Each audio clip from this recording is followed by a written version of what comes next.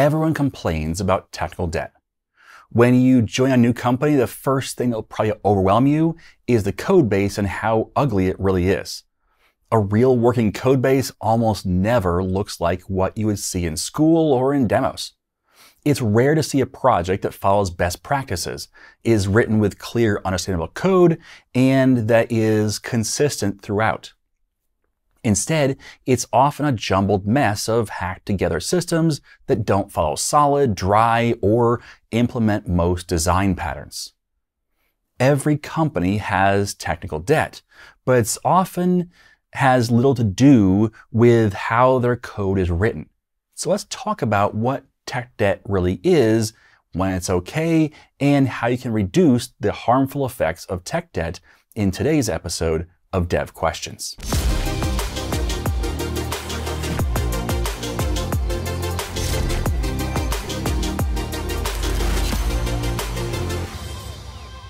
Software development is more than just writing code. So let's talk about the rest of it. Specifically, let's talk about technical debt and how to navigate it. And let's start with a definition.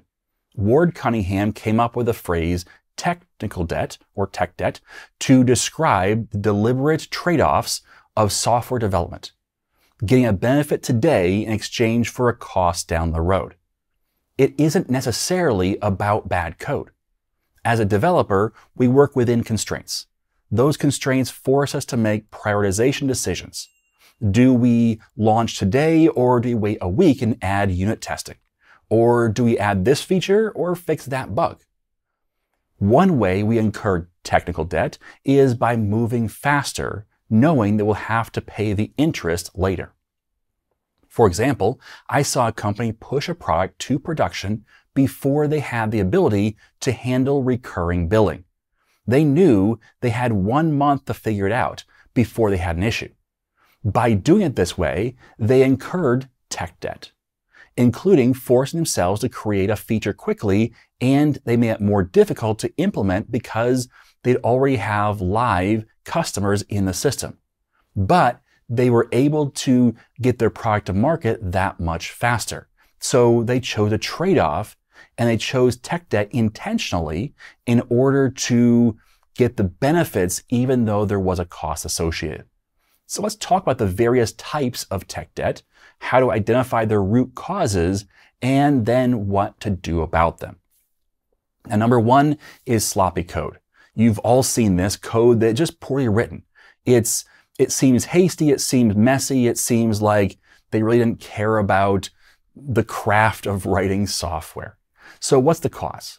Well, here's some major overarching themes you'll probably see when you see sloppy code. Poor process. That's probably the biggest one. So they don't do code reviews, or they do code reviews poorly. They have a lack of shared conventions, or they have poor training. So these systems are more about people and processes than they are about the code itself. You see, if a person writes sloppy code and it gets pushed to production, what had to happen for that to be the case? Well, they had to write the sloppy code, which means they may be poorly trained and don't understand how to write good code.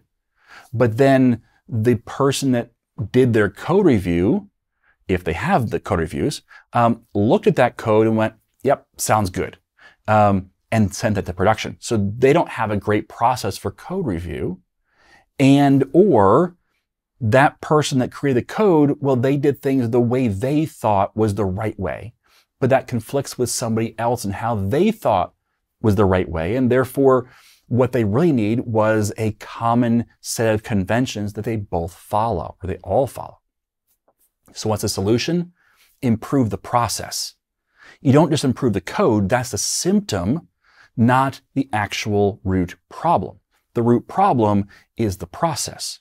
So improve the process. What that might mean is, it might mean just having a better training system in place where you once a month sit down and train up your whole team on here's how we do things. Or maybe it is a better onboarding process for junior developers and interns where you walk them through here's how to write good code with some regular check-ins. Or it might be implementing a code review process so that that code isn't just sent to production without another set of eyes looking at it and reviewing it. And that code review, it's important how you do it. Code reviews shouldn't just be let's format this differently. That's not the purpose of a code review. There's so much more to it. We'll talk about that later. But making sure you have the right processes in place to improve the quality of code is a solution, not just yelling at one person or just complaining about the fact that your code is bad. Okay? It's fixing the process first and the rest follows. Now, number two, a tech debt you might see is workarounds, hacks, repeated code. The code base is filled with these shortcuts to get the code working. And you see, well, if you'd spent a little extra time, you could have made this repeatable. You could have made this better for everybody instead of this workaround. Or you see hacks in place that might even say / hack. And they might say, this is a hack. I know it's a hack, but it works. So what is the cause of this? Well, the big one will be tight deadlines. So when you have rushed features, when the boss is breathing down your neck saying, I need this out the door tomorrow, even though you know you've got 15 hours worth of work to do in 8 hours. Okay, so what you're doing is you're rushing, you're getting things done quickly. You're throwing things against the wall. If it works, it ships. And you're just trying to get things in place. Now, every company does this. And part of the reason why is because developers forget, why are they there? They aren't there to write beautiful code. They are there to write code that accomplishes a job. And so the non-technical people, the people that are asking for the changes, what they're saying is, we need to do our job better. And you need to help us do that. And we don't really want to hear about the bug fixes you did or the way you re-optimize the code base. We don't care. What we want is the thing to do our job better. So there's always going to be some of that in an organization. You can't just eliminate it. But there are solutions to this tech debt problem. And one of the solutions is clear cause and effect communication with leadership. Last week we talked about talking to non-technical people. This is especially the case in this particular tech debt. Because when you don't communicate clearly the cause and effect of a particular issue, when you don't say, hey, we can absolutely do this, we can get this out tomorrow. If we do, it will cost us an extra week of bug fixes. Or if we do, we risk these issues happening. If you don't clearly communicate that, then the person making the decision, the non-technical person, isn't going to take that into account. And they're going to say, I want that feature. And if I can have it tomorrow, I want it tomorrow. So having clear communication will help reduce some of these. It does not mean it will eliminate them, but it's going to improve things. So the other part of this is to add in time donation systems. Now, I call it time donation. That's just a term I made up. But what I'm talking about is that when you're working on other projects, not every project has a deadline that's immediate. You have to get it done now. Now, you always have to work fast. But there are pockets of time that you can work in, especially if you put into the schedule of every project you can extra flex time, which you should already be doing. Put even more in. And then what you're going to want to do is bring those features into production quicker than the expectation, which is going to benefit, but also save some time in there, some of your extra time, take some of that and go back and fix some of the tech debt problems caused by those rushed features or tight deadlines. So you go back and fix some problems on your own or using the budget of somebody else. Okay, so this is like if you're working around your house and you just have to get the lawn mowed and you rush around, you mow a lawn, but you didn't trim.